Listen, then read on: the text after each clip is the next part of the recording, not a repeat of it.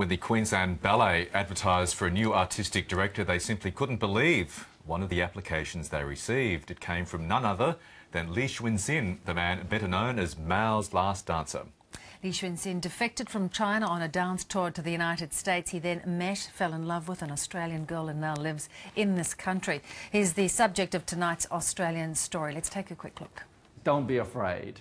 Have courage. Have that determination. Then I think nothing is impossible. You will be able to make yourself successful.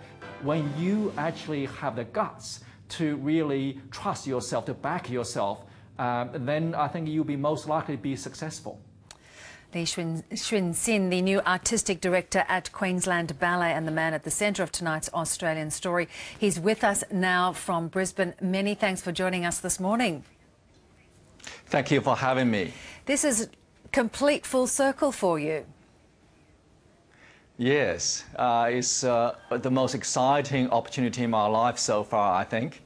Now, I know many people would have seen, either read the book or seen the film about your extraordinary life as a young child in China, picked from obscurity, went on to dance in America and now live here.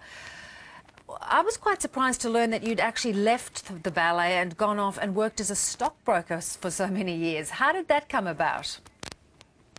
Yes, it was really a career transition really to ensure my family's financial security. I was supporting not only my own family with 3 young children, but also supporting my rather large family back in China, my parents and 6 brothers. I really want to change their lives.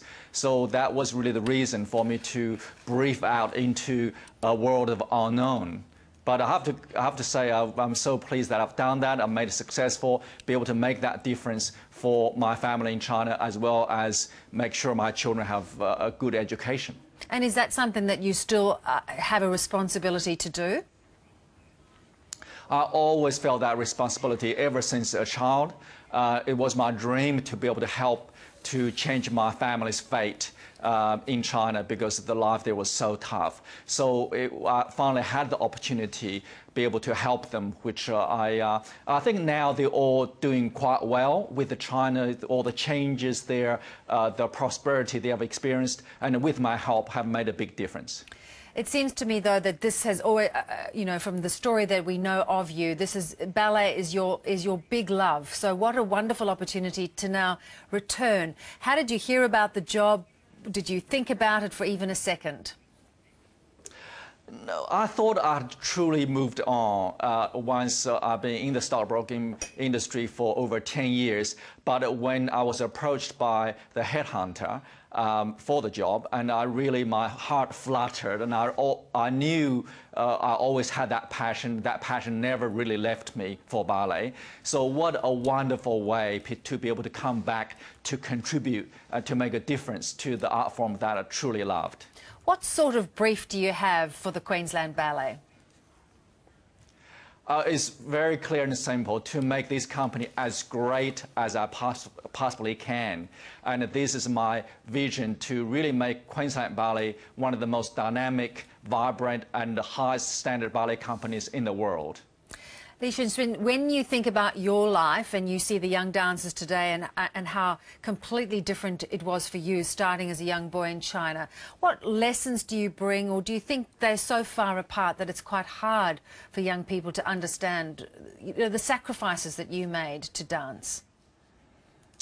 Well, I think there's a lot of similarities there as well. I think it's the passion they have, the dedication, the work ethic these kids still have today, especially in Queensland Ballet.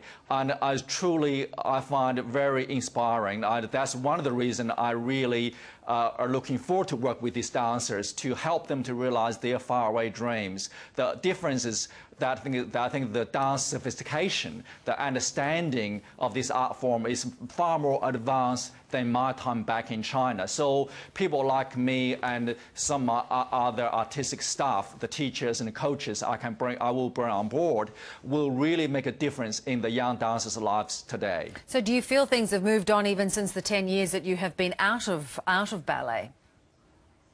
Well, I never really out of ballet. My heart was always there. I was served on the board of the Australian Ballet for many years, and at times I coached and judged ballet scholarship competitions and watched a lot of performances. But be able to have that distance, look at ballet in a whole, and I think I actually gained a lot of insight, and I really am very clear about how I want to shape and lead this wonderful organization.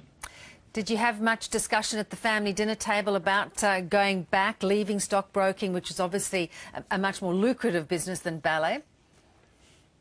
It is really a soul-searching experience, to say the least. And my wife Mary was, always in the ballet and teaching and coaching at the Australian Ballet for over 10 years. So she was always in it, and she had played a major part in convincing me to seriously consider this.